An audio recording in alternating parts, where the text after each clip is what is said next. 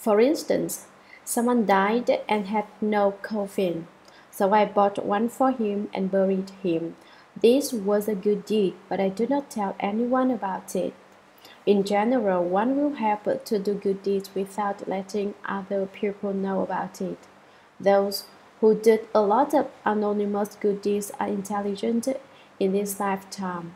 Also, if in past lives you read Buddhist sutras frequently, such as reading the Paramita Sutra several tens of thousands of times, you will be intelligent in this lifetime. Having studied a lot in the past, you will be intelligent in this lifetime too. So intelligence is the result of anonymous good deeds. Intelligence in this lifetime comes from cultivation and virtuous deeds in lives past. Anonymous good deeds lead us onto the path of intelligence. You are intelligent because of your virtuous conduct. Virtuous conduct led you on to the path of intelligence. Try and play smart without believing in anonymous good deed. Having forgotten in this lifetime, you do not travel the path of doing good deeds. You do not believe in doing anonymous good deeds or good deeds in general. You keep using your intelligence to commit crime. The smart ends up being misled by their smarts. Their intelligence ends up hurting themselves. Why? If you were dumb, you would not do anything bad. Since you are smart, you know what other people do not know. You hurt somebody and the victim does not even realize that you are a bad person. This is called the smart ends up being misled by their wits. For example, Cao is someone most intelligent, more than even ghosts and spirits. But he did inappropriate things, though he did some good things too. He ended up being misled by his own intelligence. Of course, he did have his accomplishments. After hearing this verse, people who would like to be intelligent should work hard at doing good deeds, contributing to humanity and avoiding harming others. Let me add another supplement on the paramita of keeping the precepts. When the Buddha was in the world, two bhikshus wanted to go and see Shakyamuni Buddha. After traveling a long ways without encountering any water, the two bhikshus were extremely thirsty, so thirsty they were at the brink of death. One bhikshu saw a human skull with some water and said, "Since we are so thirsty right now, we can drink the water in this skull." The other bhikshu said, "No, there are insects on the water, so we should not drink it." "But look at how thirsty we are. Drink this water and we will not die of thirst, and we will see Shakyamuni Buddha then. If we die of thirst, then it would be impossible to see the Buddha. I would rather die from keeping the precepts and miss seeing the Buddha. I will follow the Buddha's teachings, even if I have to die for it." The first bhikshu drank the water in the ladle-like skull, while the other did not drink the water and died of thirst indeed. The bhikshu who drank the water went on ahead to see the Buddha. When he got there, he asked the Buddha, "There were two of us who were extremely thirsty about halfway along the journey. We saw a human skull with water, and I drank the water so that I did not have to die, so that I may come to visit the Buddha. My fellow cultivator was willing to die of thirst than drink any water because of the insects in the water. He would violate the precepts if he drank it. I drank the water and did not die. He did not drink the water and died of thirst. I get to see the Buddha." Shakyamuni Buddha said, "You thought he died of thirst? Since that bhikshu kept the precepts, I made it so that he got to see me first. He is already here, listening to my Dharma talks. Although keeping the precepts is extremely difficult, I understand his sincerity. Although you get to see me, you do not uphold the precepts, so you are not so sincere. He has already become enlightened and certified to the fruition, but you still have to cultivate over time. This tells us how we must be sincere in doing the 6 paramitas of precepts, patience, giving, vigor, dhyana, samadhi, and wisdom, as well as the mind that conducts. Insincere, we are casual and will not accord with the Buddhadharma. We must do what is true. So, guard the mouth and gather in thoughts, make no bodily transgressions, never distress a sentient being, stay far removed from unsuccessful asceticism. Practitioners like these save the world. This four-line gather is something that monks and nuns should always remember. Act according to this gatha. It is extremely important to keep the precepts. Do not be casual about it. Be a little bit casual and you miss the target. So, cultivation requires sincerity and down-to-earth steps. Do not float along. Do not do it honestly. There was a sound of compassion. Kindness can bestow joy, while compassion can uproot suffering. All beings hear this voice of Shakyamuni Buddha and leave suffering and attain bliss, liberated from birth and death. The sound of joyous giving. Joyously give. Kindness and compassion, joy and giving are the 4 boundless qualities of the mind. We must be delighted when we give. Do not regret it after we give, for that would not be delight. Shakyamuni Buddhas uttered this sound of joyous giving so that all beings heard it and wished to give happily. The sound of liberation. Liberation is a type of true freedom, unrestrained and unbounded. From what are we liberated? We are liberated from the suffering and afflictions of birth and death in the 6 paths of transmigration. Once upon a time, a monk requested a prominent Sangha member to speak the Dharma. He asked, "Senior monk, how can we become liberated?" This prominent monk said, "Who tied you up?" The listening monk became enlightened instantaneously. "No one tied me up, I tied myself up." We are naturally liberated if we do not tie ourselves up. What does it mean by tying ourselves up? Here is where we should think things over. We are not at ease because there are things we do not see through and cannot let go. Are at ease, we are liberated. If we can see through everything and let them go, then we are truly free. That is being unrestrained and unbounded, unhindered and unimpeded liberation that leave mixed up dream thinking far behind.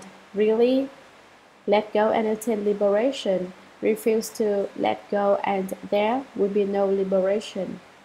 Shakyamuni Buddha spoke with this sound of liberation.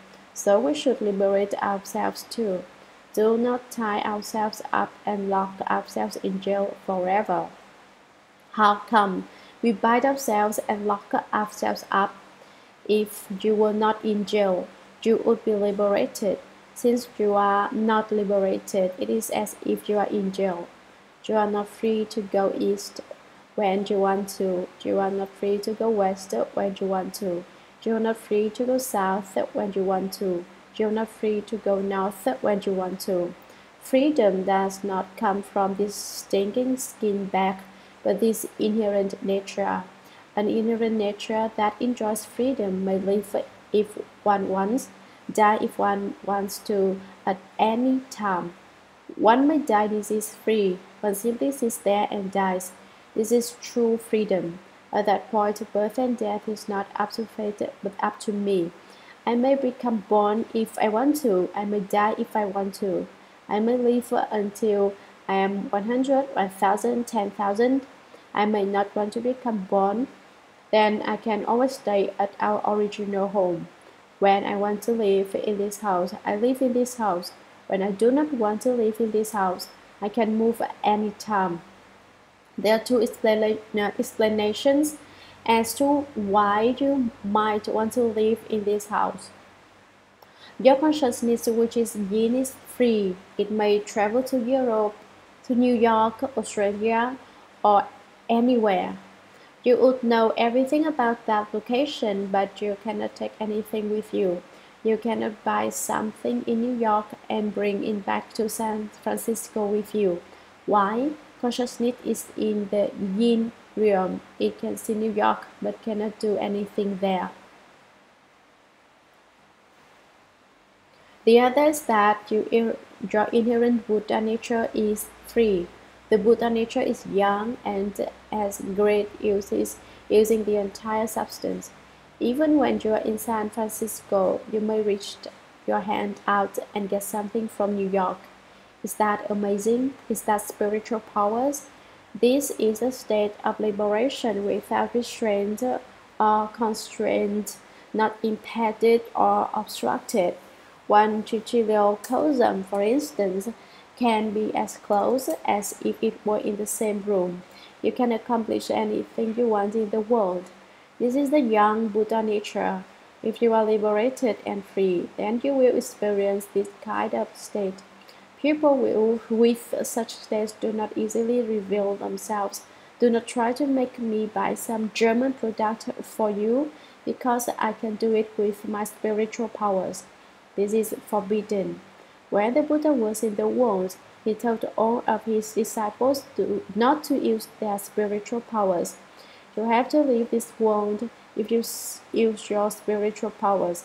Since most people do not have spiritual powers, they will be shocked by your spiritual powers. In short, when you can do things as you wish, that is in the yang realm. When there are things you cannot do, that is in the yin realm and a function of the consciousness. Every one of us must be clear about this. The sound of no outflows. What are no outflows? It is no ignorance. Without ignorance, there is no outflow. With even just a bit of ignorance, you cannot be free of outflow.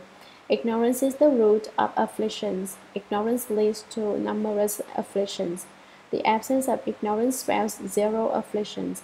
How come you are greedy? It is because of your ignorance. How come you are hateful? It is because of your ignorance. How come you are deluded? It is because of your ignorance. Ignorance is the root of afflictions. How come you have desire, lust?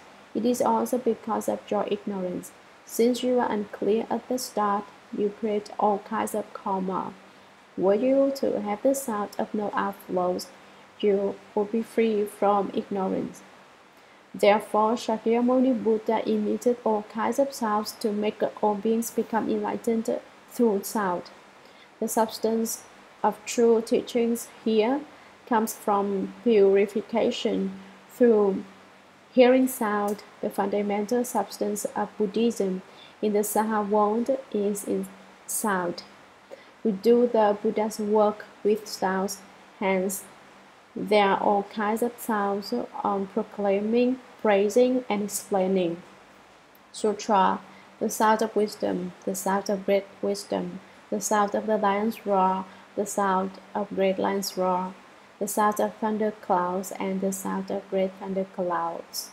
After he had uttered indescribably many sounds. Commentary, the sound of wisdom. What is wisdom? Wisdom changes delusion.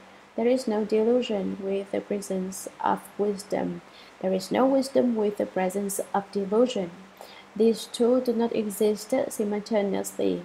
Let me tell you something else that is easier to understand. Wisdom is delusion. Delusion is wisdom. Some say, I must wise because I am deluded now. Let me use this delusion to be as deluded as I possibly can. If you can be as deluded as possible, you have real wisdom. Some say, Dharma Master, I do not believe this idea of yours. Wisdom is delusion. Delusion is wisdom. What I see is that deluded individuals always do muddled things, while wise people do things with a clear understanding. Not bad. What you say is very much correct, and what I say is very much incorrect. Why? It is because delusion can turn into wisdom, so I say delusion is wisdom. Since wisdom can also turn into delusion, I say wisdom is also delusion.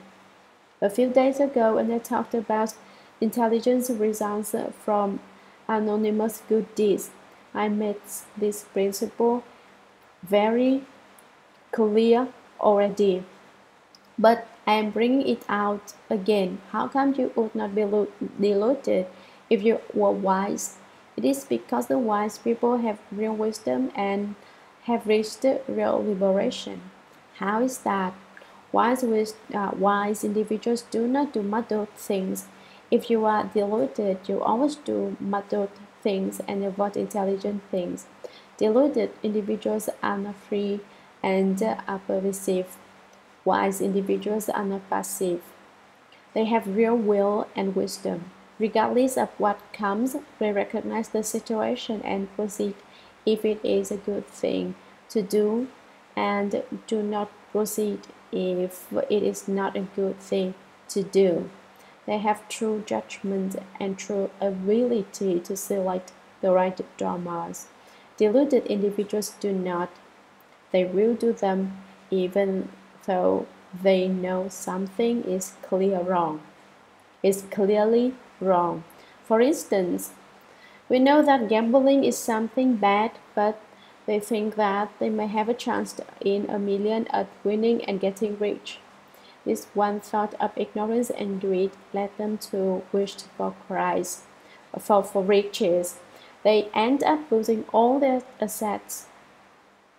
They still do not wake up after they lose all that. They think, I'm just one step away from winning and getting rich. For example, $1 something buys you 8 numbers on a lotto ticket. If you select the matching set, you will win millions. But you lost by one number, so you buy again. Thinking will win for sure. Is that delusion? If gamblers can all win, then casinos will not make any profit. Some people smoke opium. Some people say opium is a drug that is harmful, but deluded individuals will try it. They try it once and they do not feel that they got anything out of it, so they try it once more, twice more, 3 times, 4 times, again and again. Once they experiment with it, they become addicts. They cannot do without it by then. Is that delusion? Someone perfectly sound is dictated by opium to drip snot and tears. One is comfortable all over, so one has to get more money to buy this stuff to support oneself. Delusion made you not free. How come you are not free? Opium smokers believe smoking opium is a form of freedom and enjoy it. But is it freedom when you are not smoking it and crave it? Everything else is the same. Doing something that you should not do is delusion and not wisdom. You will not be mixed up. If you are wise, you ought not do what you should not do. The sound of great wisdom. Extremely wise individuals see straight to the bottom of things and do not discover problems only when things go wrong. They can forecast whether they can do something or not. Perhaps the result will be unfavorable. If they act with great knowledge and great wisdom, they avoid doing muddled things. What is great knowledge and great wisdom? Investigating the Buddhadharma is great knowledge and great wisdom. Only people who investigate the Buddhadharma can be truly free, which is great wisdom. The sound of the lion's roar. Lions are the king of the jungle. His roar frightens all the animals so that they cannot stand straight and are not prepared to run. Even ferocious wild beasts such as tigers and wolves are at a loss due to fear. All the beasts hear his roars, and their heads split open. They are frightened dumb. The sound of the great lion's roar. An average lion's roar is severe enough. Now imagine how the sound of the great lion's roar may be heard far and wide. The sound of thunderclouds sounds like thunderbolts in the clouds, and the sound of great thunderclouds.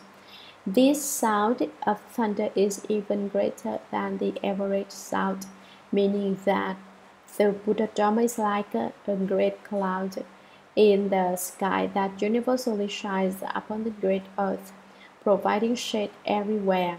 When thunderbolts, it is heard everywhere around the world, symbolizing how the Buddhadharma reaches all beings pervasively. Rain will pour with clouds and thunder.